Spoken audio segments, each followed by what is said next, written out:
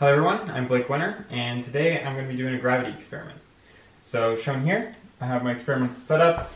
It is a cardboard beam held up by a string, and on it we have two lead weights, here and here.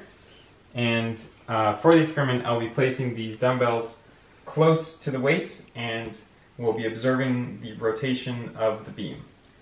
So I'm going to grab the weights here. So these are lead and are therefore not magnetic. I have a permanent magnet here, and you can see that there's no traction with the lead weights. For reference, steel paper clip, magnetic sticks. So the lead weights are not magnetic, so we know that that will not be a factor in this experiment. In order to eliminate any static force from electricity, I'm going to take the weights and ground them with the dumbbells, and that way we can be sure that there's no static electricity happening in this experiment. Alright, I'm going to place the weights on the beam, and then the string is a cotton string with fibers in it, and so the tension of the lead weights causes it to unwind a little bit. So we need to let it sit for quite a while, probably about 20 minutes or so, in order for this to eliminate all the movement from the system. And once that is done, I will move the weights closer and we can begin the experiment.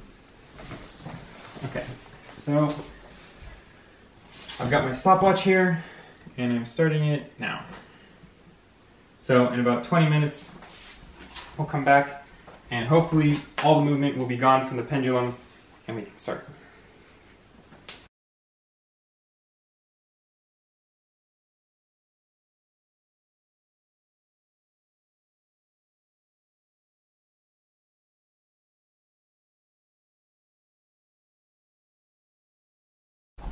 Okay, the pendulum seems very still, so I'm going to move the weights in close but not touching.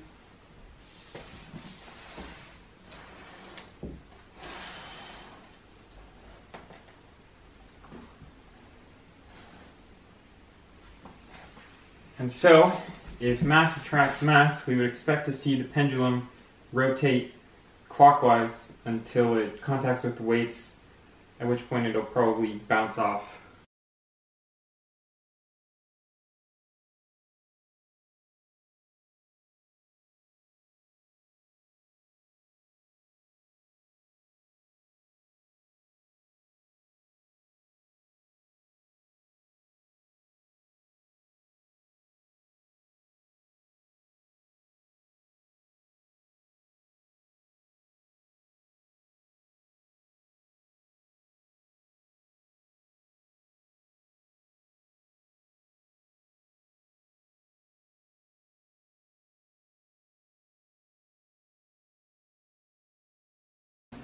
Okay, so what we saw was that when I moved the weights closer to the pendulum swung so that the weights on the end of it were as close as possible to the dumbbells on the ground. So clearly something was attracting the masses together.